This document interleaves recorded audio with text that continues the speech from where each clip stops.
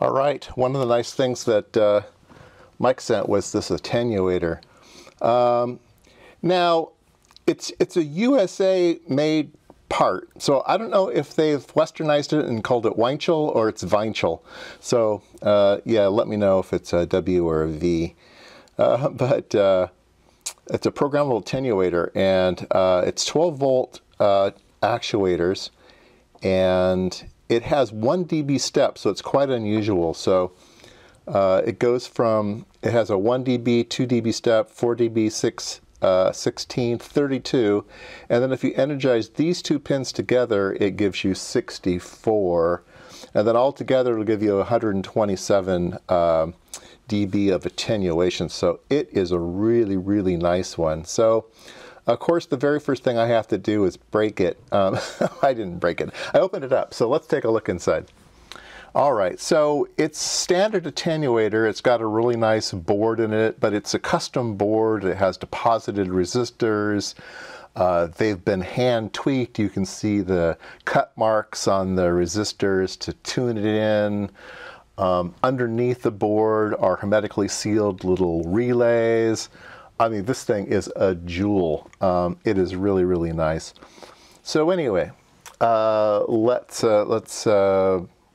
first of all, let's go ahead and measure it and make sure the thing works.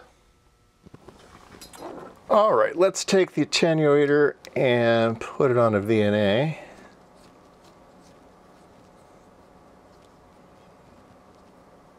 I believe the attenuator is good to 2 gigahertz. I can't find a data sheet for this particular model. If somebody can find it, that would be great. The model number is 5969. They have a whole series of attenuators, but I just couldn't find this particular one. But most of the attenuators are 1 watt. I'm going to keep this one below 20 dBm, plus 20. Okay, so we have it in here, and we can hook up a common ground. I've got 12 volts here, so we can play with it once we get it up and running. So, so here we go. Let's go ahead and zoom in on it.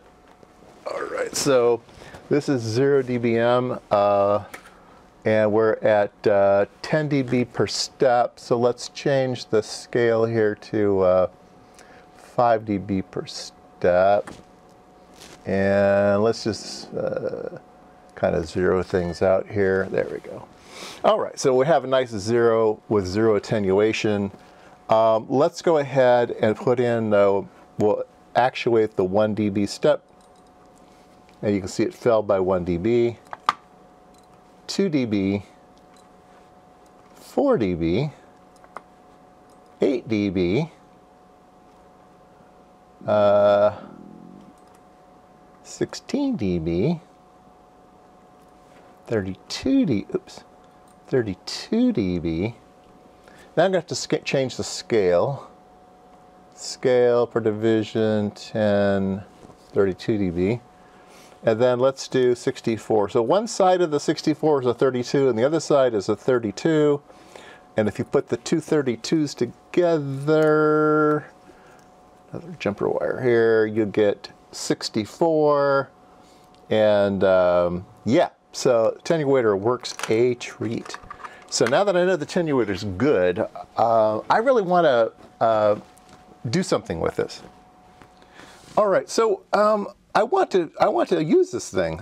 It is so nice. It deserves a controller. So what I'm thinking of doing is laying out a PC board that will connect to the pins here. So it'll be a long PC board, and then it'll have I think up and down arrow keys, buttons to go up and down, and then maybe a display that tells you what attenuation setting you have. Maybe 120, so a three digit display.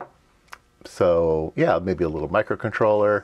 I think that'd be a really, really fun project. So I think that's what I'll do.